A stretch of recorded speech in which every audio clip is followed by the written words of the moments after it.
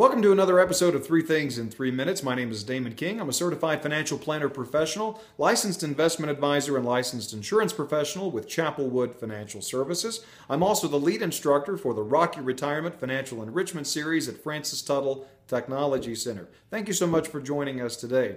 Of all the things that we have to think about as part of our overall financial plan, the one area that seems to be the one we hate talking about the most, and that we put off, but if not done, can have the most damaging effect on our money, all the things that we've saved. That one area is estate planning, all right? So today I'm going to discuss 3 must-haves for your estate plan. Number 1, just have an estate plan in general. Just have one, okay? If you don't have an estate plan of your choosing, rest assured that the state you live in will create one for you. And I'm going to let you in on a little secret. It's not going to be to your advantage, okay?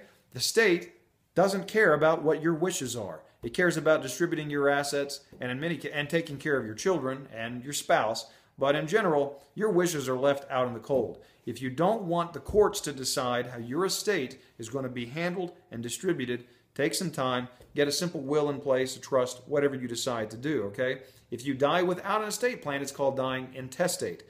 And if you want to know what it's like to have to deal with issues when you don't have an estate plan, look up Prince. Prince died in 2016. He didn't have an estate plan. He had an estate valued at over $200 million. Look him up, Google him, and you'll see what's going on with his family because he doesn't have an estate plan. Number 2, you want to make sure that you have durable powers of attorney, both medical and financial. If you were put into a situation where you were incapacitated, you were left unconscious, not necessarily in a vegetative state, but you were unconscious, you were in a coma, and you weren't going to wake up for a while. Who would make financial and medical decisions for you?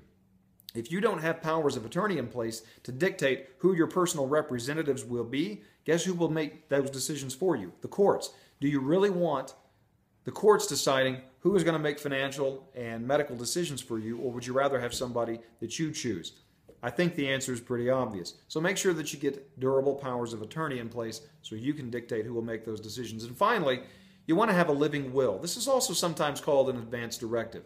If you are left in a persistent vegetative state, you are brain dead, there is no hope of you coming back, then you don't want the courts deciding who chooses to put you on life support and who chooses for you to go off.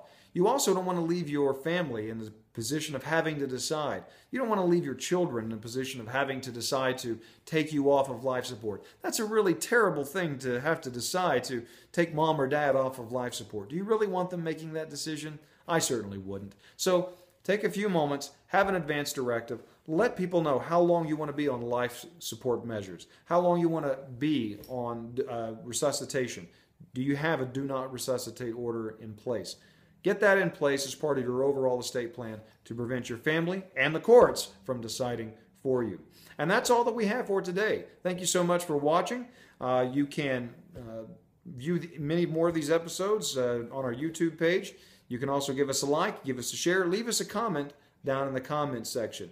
You can also visit our podcast, subscribe to our podcast at iTunes, search for It's All About the Money, Honey, and you can also enroll for the Rock Your Retirement Financial Enrichment Series, Surviving 30 Years of Unemployment. It's going to be at Francis Tuttle Technology Center. I'll be your instructor for that. Hope to see you there. Thanks so much, and I'll see you next time.